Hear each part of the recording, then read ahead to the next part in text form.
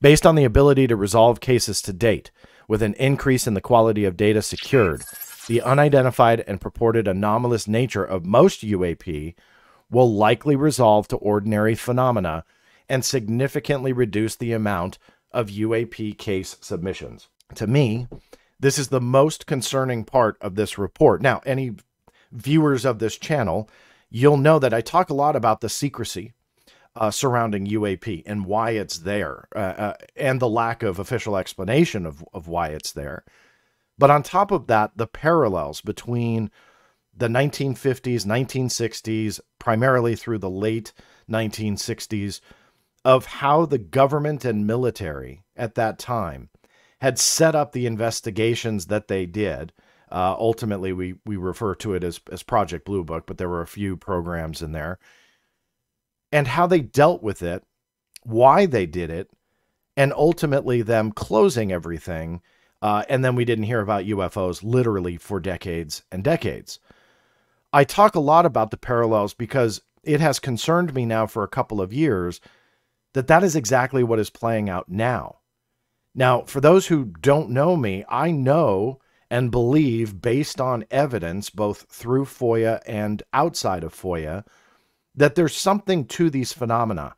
I say it plural. I think that there's multiple facets to this. I think there may be multiple, well, there's obviously multiple explanations, some of which are just very earth-based.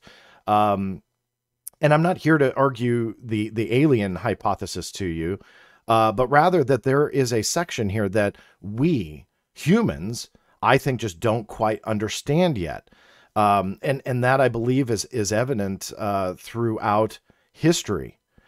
But when you get to the investigations, like, again, Project Blue Book, you see how that played out. You juxtapose that with how this is playing out. All of a sudden, you start to see things really unfolding in the exact same way.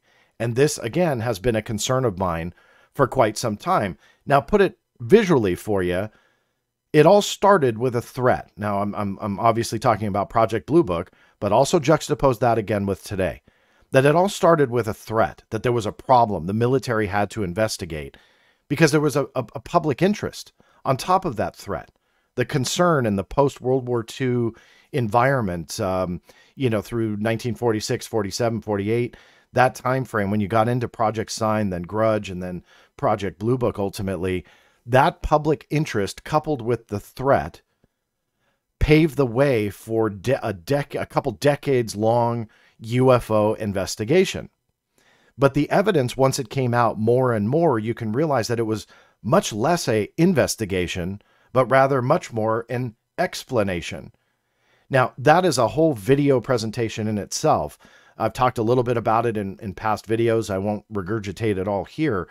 But Project Blue Book was a farce. But it had to deal with those two things, the threat and the public interest that was not going away. The UFO phenomena was given more credibility at that time by military personnel and prominent politicians as it progressed, which prolonged funding and interest. You look at those former and current at the time military personnel that were saying things, sometimes in books, sometimes in press conferences, and you fast forward through the mid-60s, then you had people like Gerald Ford, prior to him becoming president, pushing the UAP issue as a huge concern and something that needed to be dealt with. A lot of this sounds familiar. You start exchanging some of these names with people today, and they fit almost identically to how this has played out in the past.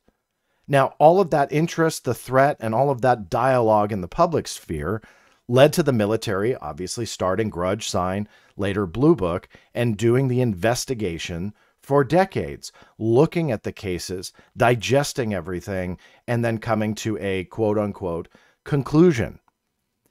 They concluded that the majority of the cases were explainable. Now, even by their own admission, it was not everything. There's a famous number, 701, that remained unidentified after Project Blue Book closed. However, the problem with that is once you start looking at a lot of the cases, you realize that 701 number was likely much, much larger. On top of that, the a section on the Black Vault that I call From the Desks of Project Blue Book, added other case files that were found from a former Project Blue Book personnel member in a garage somewhere. You realize that there were cases that weren't in the massive data set that is now at the National Archives. A lot of stuff didn't survive. It got either destroyed, shredded, or copies were taken home by other people. But the fact remains that that 701 number likely isn't accurate at all. Another quick point on that, when I posted Project Blue Book documents, gosh, probably close to a decade ago, and created this massive search engine, kind of turned into an ugly story of copyright claims by Ancestry.com. I'll bore you with that story another day. But the bottom line was it got major press and publicity.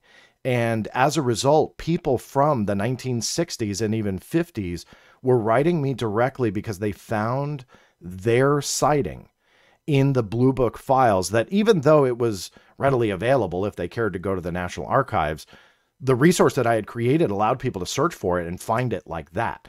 And so they did. And I started compiling responses from people that stretched into the double digits. I'm not talking about hundreds, but rather probably 15, 20 people that had found their case file, saw what the government and military labeled it as, and they said, there is no way that this was the explanation for my case, and that they changed part of the facts behind it. And I started piling these up, realizing, wow, Blue Book was much more of a farce than I ever realized. So sorry to go off on that tangent, but all of the statistics and stuff that we've learned about Blue Book, in my opinion, is provably false. That the percentage of unexplained is likely much, much larger. And I think that that's an important point to punch with that particular era.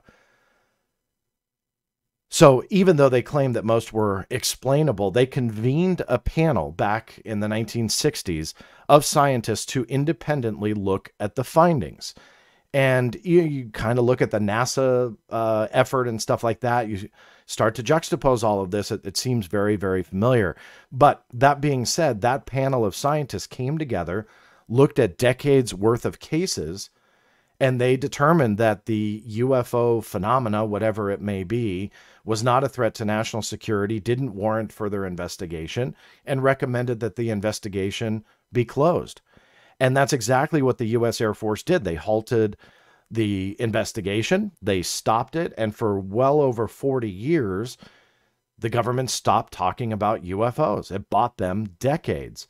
Now, documentation proves that's not entirely true. They wanted you to believe they didn't care, but in reality, the CIA, the NSA, the DIA, and quite a few other places were still collecting and looking at UFO reports from around the globe.